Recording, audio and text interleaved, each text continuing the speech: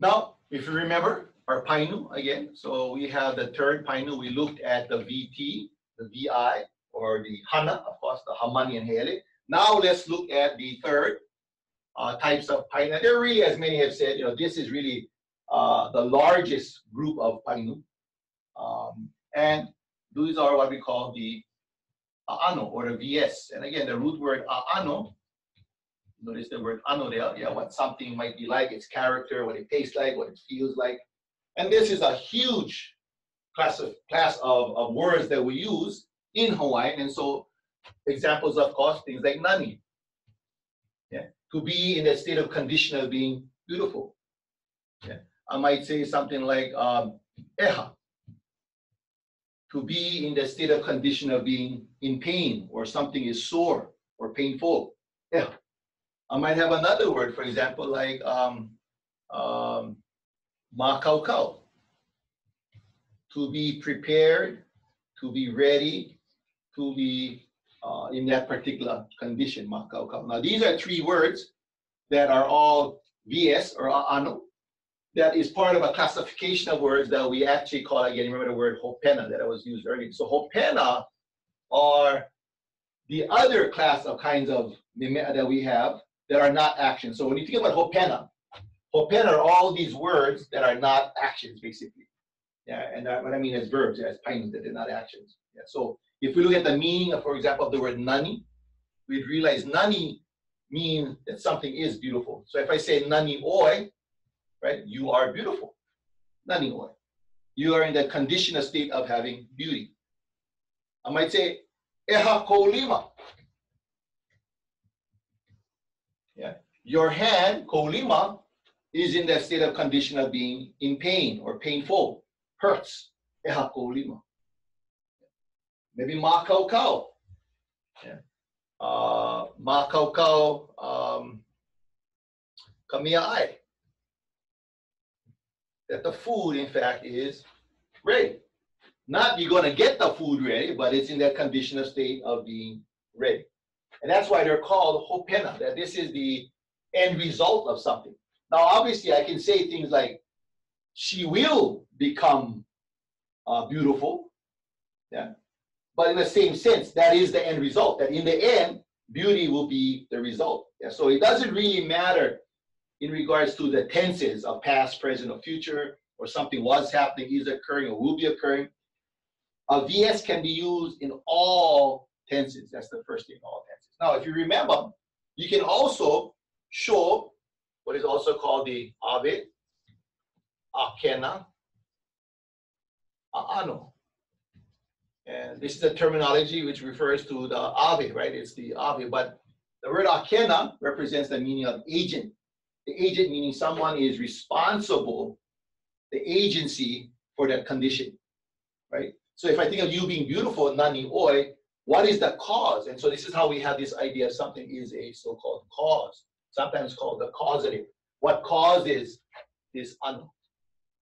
Now the good news of the causatives, that it's marked exactly like how we mark lauka, marked with the e or marked with the ya. So in the same way, I can mark and showcase what caused that hopena, what caused that condition by marking that with an e or ya. And so this is how we can so-called mark or express the cause of that condition. So for example, nani oi, if I want to explain, well, what caused your beauty? Maybe what, and in English, commonly you might see words like from, due to, on account of, because of, with sometimes. And so these are words that express how something. So if you are beautiful, from what? Oh, maybe from ika malamakino. Yeah, that malamakino meaning to care for the body. And so maybe this person exercises every day perhaps and has healthy skin or what have you. But this is the cause of what brings about this condition, right? So if you're nani oi, you are beautiful from what? And so in English, you might say something like, caring for your body made you beautiful. Or caring for your body is the cause of your beauty. Or it's from caring for your body, that's why it results in you being beautiful. So in actually English, what he's saying is you are beautiful, that you are beautiful because of caring for the body. Or from caring for the body. Due to caring for the body. Okay, let's look at the second one. Eha. Eha, to be in pain. What is in pain? Your hands, kolima. Maybe I want to express that your hand is in pain from what? What is the cause of it? What made your hand painful? What is the causative? Yeah. Eha kolima I keahi. Yeah. Or you might think of it as saying the fire is the cause of your hand being in pain. Yeah. You might say something in English, for example, the fire made your hand sore. The fire is the cause of your hand being in pain. Really, in Hawaiian thinking, what it's saying, of course, is that your hand is in pain because of the fire, from the fire, on account of the fire, and so forth. And so when we think about hopena, especially VSs, we always kind of think of it that there generally is some kind of cause to that hopena also. And what it's focusing on is not that something perhaps was done purposeful. Obviously, if we look at eha kolima I keahi, it wasn't that the fire purposely decided to go cause your hand to be in pain, right? That is more that it's probably by accident that this occurred, that your hand is in pain from the fire, because of the fire. So when we think of the agency, a lot of times, it doesn't necessarily mean the agency was done purposeful. In fact, many times, it's not done purposeful. This is just a result of something that had occurred. And the last one, yeah, makaukau, to be ready, to be prepared. The food is prepared. The food is ready. How come? Maybe because of keola. That keola is the cause, is the reason why the food is prepared. Yeah.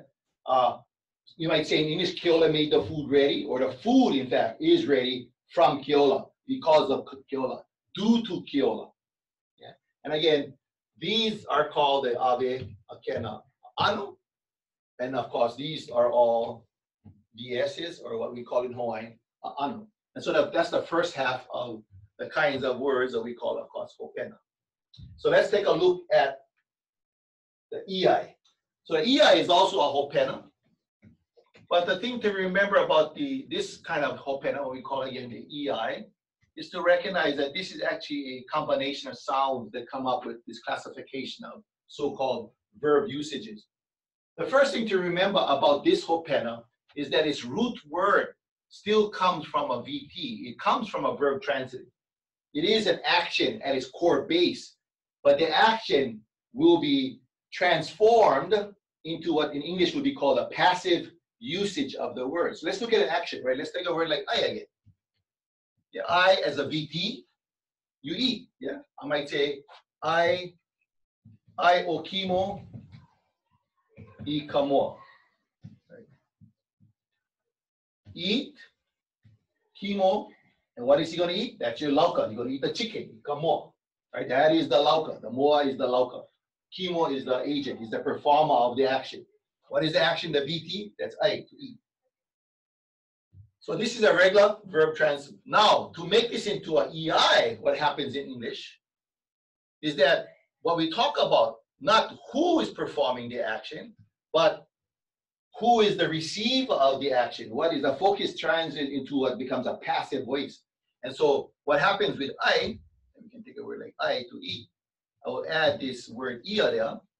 And what ʻia does, it transforms the word I, to eat, to mean now to be eaten, to have been eaten. And think of something as a result, hopena. What happened? Oh, the food was eaten. What was eaten? The chicken was eaten. I ia kamo. So you notice the two big differences here. The first one, the VT, kimo is performing the action. In the second one here, what's called in English a passive sentence, or in Hawaiian it's called a hopena, is that now the chicken has been what? Eaten. It's in the condition of being eaten, right? You look at only get bones left. What happened to the chicken? It has been eaten. I can express the eaten by whom by using that A. And that's why you quickly can figure out why we call this an ʻIae, because it's a combination of ʻia and the A. And really what's happening is that you take in what was a verb. Let me kind of change this here. An action verb. I'm going to take this action verb here, and I'm going to transform this action verb into a hopena. And that's really what's happening here. So I'm going to take the action to eat and transform that into the result, which is that something has been eaten. And we can think of many English words, yeah? To prepare, to be prepared. To see, to be seen. To kick, to have been kicked. To watch, to be watched.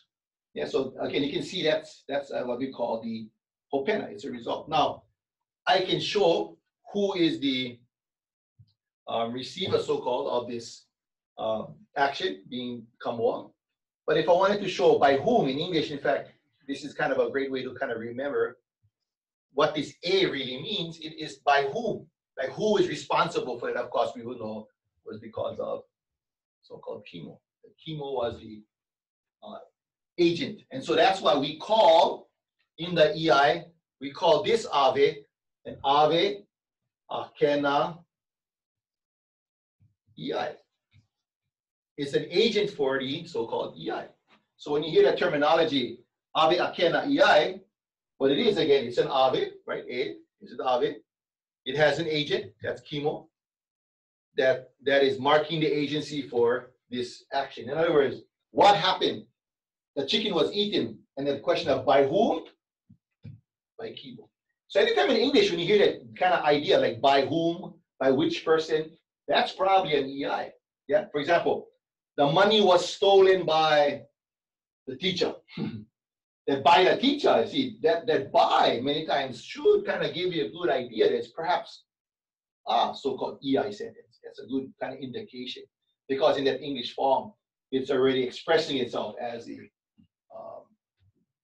result. Okay. So when you think of an ʻIae word, and you think of ʻIae, these are words that it's a classification of being a result. They're hopena, but its root word is coming from a VT, and here, that will be transformed by adding ʻia. Yeah, so we can take, let me just use that example. Yeah, I can take the word ike, which is to see. Yeah, ike vowel, I see, right? Ike vowel, I see. But if I add a ʻia here and I say ike ʻia vowel, it's not that I see, but in fact that I am seen. Yeah, so if you think about it, yeah, let me just try example again. Right, so if this means I see something. There's a loka. I see there's something I'm looking at. Ike vau yaoi, ike vau ikikeki, ike vau, there's some kind of loka. That's an action, VT, ike. But when I add the ʻia in front, it's not that I see, but in fact I am seen. I am seen. Yeah, again, not I see something, but I have been seen perhaps. But I can express the by whom with the A. I was seen by the doctor, okay, Kauka, for example. So anyway, that's the hopena, and aloha nui.